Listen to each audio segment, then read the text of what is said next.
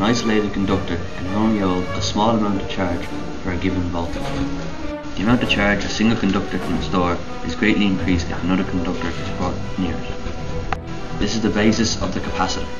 A capacitor is two conductors separated by an insulating material called a dielectric. The dielectric can be polythene, paper, or even air.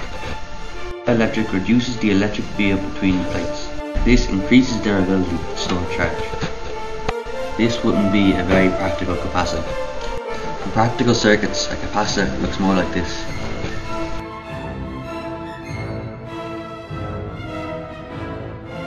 This is actually two rectangular plates separated by paper.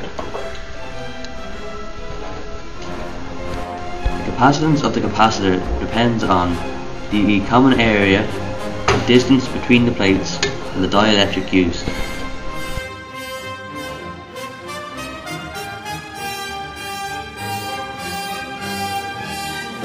This is a variable capacitor. It uses air as its dielectric, and you can vary the common area by turning the knob.